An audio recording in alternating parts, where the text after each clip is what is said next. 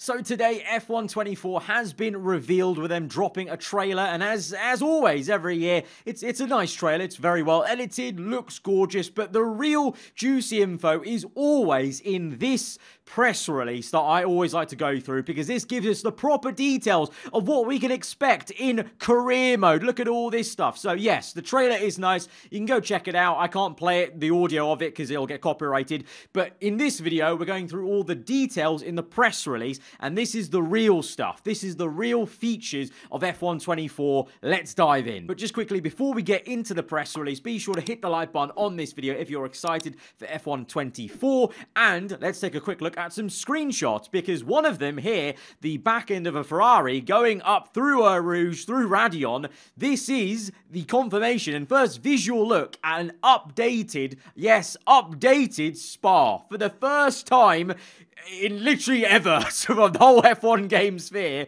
Spa is finally getting an update. Yes, there are so many other circuits that need updates, to be honest, as well, but right now we know that Silverstone is getting some sort of update, but Spa is getting a huge facelift, it seems, because this is very different to what we have in the current Formula 1 games. You know, in the current F1 games, we've had the same Spa since about, like, F1 2012, I think it is, whereas now we're finally getting, you know, that whole new grandstand section at the top of the hill through Radion. You've got that runoff area on the left-hand side that's all painted now. There's also mention in the press release with some updates to Losail, the Qatar Grand Prix, and Jeddah. I think those are more just about little tweaks to change certain aspects of the track to make it more like real life compared to what the game, what Cody's thought the track was going to be, because obviously they made Jeddah and Qatar kind of ahead of time before anyone actually got to racing in their two respective cases. And they do mention Silverstone, which has received a significant update to deliver authentic circuit accuracy. Although they've not shown a proper screenshot of Silverstone, like this is the actual official screenshot that's labeled Mercedes at Silverstone that they've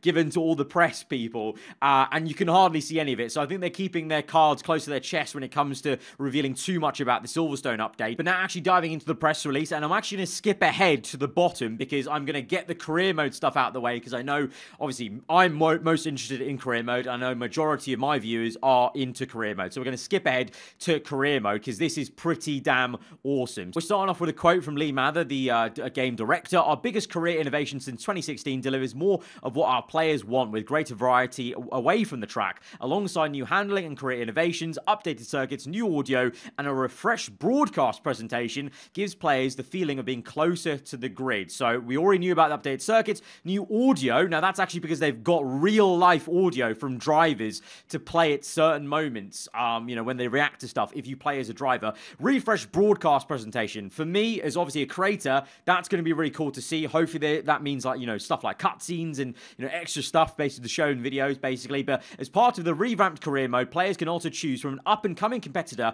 from F2. So not only can you play as one of the 20 drivers from the 2024 F1 season, which is one of the headlines for F124, alongside new EA Sports dynamic handling, you can play as one of the drivers. So, you know, for example, right now, my mod career mode, I've modded myself as Charles Leclerc. You won't need to use a mod anymore. You can just choose to drive as Leclerc, choose to drive as Hamilton, Verstappen, etc. But alongside that, you can choose to join the F1 grid playing as an F2 driver. So if you've actually got a favorite F2 driver, you can deliver them finally their actual F1 career. Or you can play as an icon. So you could play as like Nigel Mansell or like Senna in driver career mode, basically, and play as them, or create your own legacy as your own avatar. And actually, by the way, mentioning icons, we already know the two new My Team icons, or an icon you could choose for driver career mode, coming to the game, which is Juan Pablo Montoya and James Hunt. James Hunt's a pretty cool one. He was obviously a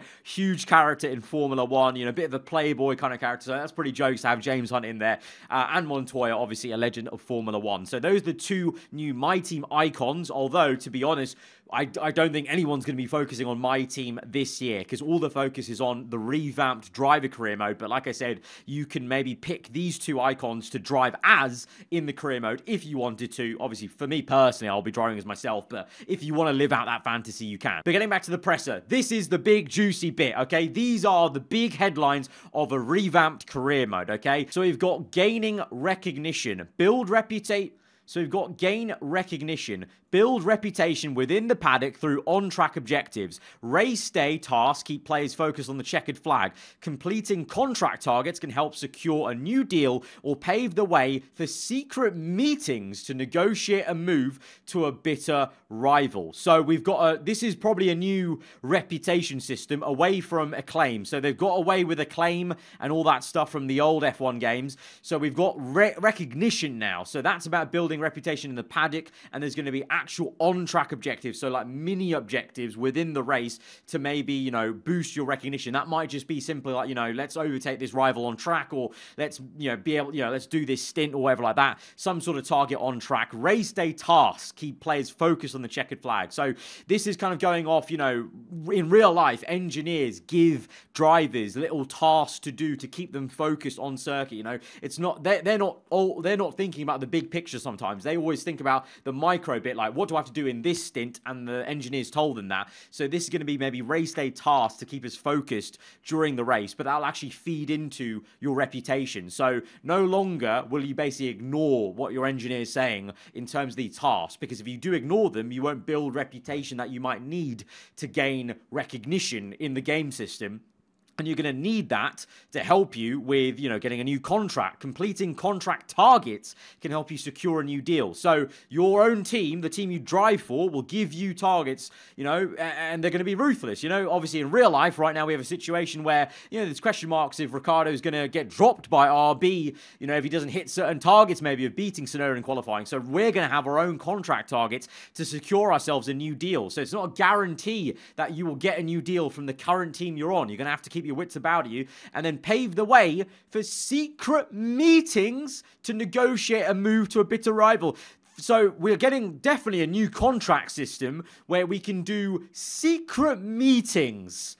Secret meetings to negotiate a move. So we can literally pull a fast one. You know, we can do a Lewis Hamilton to Ferrari. We can have a secret meeting with a rival and just go, and then go to a new team and, you know, just absolutely dupe our current team. So for someone like me who's rarely loyal in my career modes, that's going to be brilliant for me. Secret meetings. That is just seeing those words. That's just sick. That's something that we've talked about, having, you know, things going on in the background away from the circuit, dodgy deals or whatever, and having that storyline built. This is it. This is the storyline being built. Having secret meetings to be able to actually move away from your own team. Not just a simple box of, I want to sign for this team. You actually have to put in the work before. So it looks like there's not going to be the bog standard contract system. It's going to be, there's going to be some sort of ebb and flow with meetings going on, and you having to complete contract targets just to even secure a contract with your own current team, let alone a different team. R&D upgrades. Driver reputation also affects the support players get from their team. The greater the rep, the more motivated the team. Players can go all in on one innovation or spread the resources for a more balanced development. So that last bit is kind of usual kind of thing. Obviously, you know, you can develop the engine, aero, chassis, you know, you can spread it or go all in on one. But driver reputation, which is also mentioned in the recognition part, also affects support players get from the team. So obviously, because of driver career mode, you're not in charge. It's not like my team. You know, we need to get back used to how it used to be pre-2020, where we don't control HQ facilities in the team. That's for the team to do. But our reputation could sway the team to support us and what we want to do. The greater the rep, the more motivated the team is. Motivated the team is, I guess that kind of basically means the bigger rep we have, the more they're going to upgrade, you know, the facilities in the background that we don't see to actually match our ambitions, basically, you know. And, you know, obviously, if you're a top driver, let's say, and you move to a midfield team, that lifts the team up, you know. They want to do better. So that's kind of what it's getting at, I think, is driver reputation. As you grow as a driver, you will bring up your team and you'll force them to give you upgrades quicker, you know, to those facilities in the background that you don't get to see. They'll be done quicker. And it ties into recognition then, because the reputation obviously is something you're building for not only your team to do upgrades, but also your contract. So it seems like this new recognition system and reputation system is a really huge part, and it's weaved through different sections of the career. It's no longer just like the acclaim, which is like, well, in driver career mode, acclaim really didn't mean much at all. Earn accolades. This is a new thing as well. Accolades. In addition to short-term achievements, every driver has long-term goals based on season expectations. These could range from number of top 10 finishes, pole positions, to claiming the world championship. So this is not a massive thing, but it's like almost like little things to aim for, nice little badges of honor, you know. Obviously in my career modes, when you guys watch them, some of you are interested in, what the stats are for my career, how many, top 10 finishes have we got, how many podiums do we have, how many wins. So these will keep track of them. So you can actually compare friends to friends or creators to you, different accolades you have to see how your career mode's going and how many accolades you have to get, basically. And I assume if you drive as a real driver, they'll already have stats, so you can add to their stats, basically. Like, you can go out and get Hamilton that 8th world championship. You can add to Verstappen's number of wins or, pole positions or whatever, basically. Race with a friend, obviously we know 2-player careers there. The co-op, join forces or race as rivals in the 2-player career.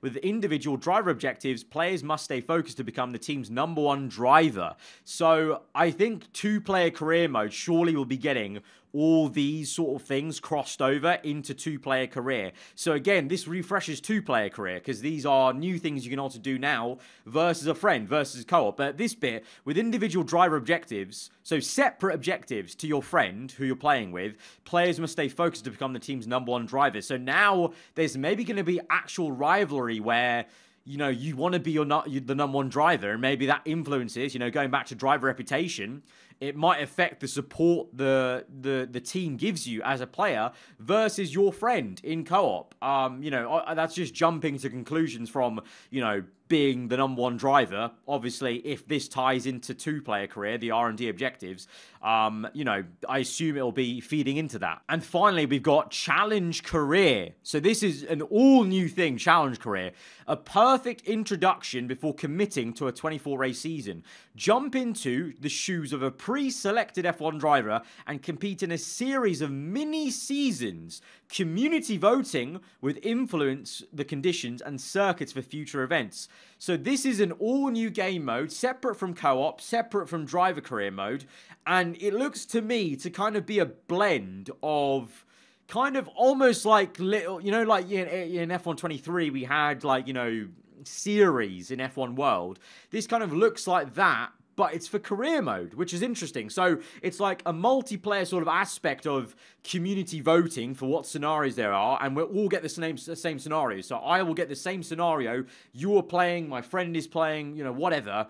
We're all playing the same scenario, and we can maybe, compare how we're doing, but it's actually offline racing. So it's actually still a bit of career mode fun, but it's matched against other people, basically, with community voting and different scenarios. So it's like a little taster of it. So that could be quite cool. There's new challenges. That's basically like almost like a scenario mode, but everyone gets the same scenario and you can actually compare it, kind of. So that will be something to keep an eye on to see if that's actually gonna be worth it to play. Maybe that'll be quite interesting to see if there's, enough content there. That's the real question for me, is there enough content there in the challenge career, basically, to warrant playing it. Obviously, those hardcore fans like myself, we're gonna play normal driver career mode, but challenge career could be a nice little breather. So those are the big headlines we know right now from driver career mode. Gaining recognition, R&D upgrades slightly changing maybe to play more into your reputation, earning accolades. You've got two-player career mode, which maybe has a different, more aggressive system for how you go up against each other, and then challenge career.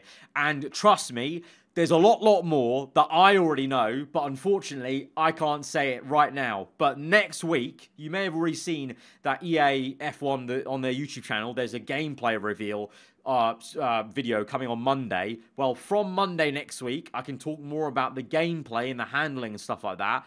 And then later next week, I will be able to fully reveal everything to do with career mode. There's a lot to sink our teeth into as career mode players. Like, how last year I got so frustrated and angry about nothing being improved. The same kind of for F1 22. Even if we're being real, F1 2021 didn't even have any updates as well. It was like one update. So we actually haven't had a tangible big upgrade like this to a career mode since my team got introduced. And this is almost like a new driver career mode being introduced, because there are big updates, big changes, you know, talking about broadcast styles, it really adds to it, you know, new audio and everything like that. It's going to feel finally like a proper new F1 game when it comes to career mode, thankfully. And I'm just excited to finally be able to talk about it maybe next week. But let's now wheel it back a little bit and just quickly go over the other bits in the press release, like the new EA Sports dynamic handling. So working closely with the current world champion, Max Verstappen, the new EA Sports dynamic handling redefines the feel of the car to produce a realistic and predictable performance across the wheel and pad. So they've worked with Max Verstappen, who notoriously maybe hasn't been a fan of the F1 games, but he's given his input, so technically, hopefully, you'd hope it gets a bit more enjoyable if Max is putting some input into it. All new suspension kinematics, upgraded tire model, advanced aerodynamic simulation, and new engine and car setup options enhance the driving experience. So that's quite a lot of different buzzwords. Obviously, I have not played the game yet, so I can't tell you what it feels like right now, and we haven't seen gameplay officially yet, so we need to wait and see. Yes, there are, unfortunately, some leaks from the beta. I'm not going into any of that. It's a closed beta. I'm not getting involved in leaks. I'm going to wait and actually have my chance to play the game myself and see proper gameplay. But cornering, rolling resistance, brake pressure, ambient track temperature, and variable conditions enable drivers to receive immediate feedback to maximize their own performance. There's a lot of different buzzwords going on here, and it's way more than any previous year. I know last year they talked about finally, you know, fixing the handling from F1 22 into 23, and they did, obviously, with the traction.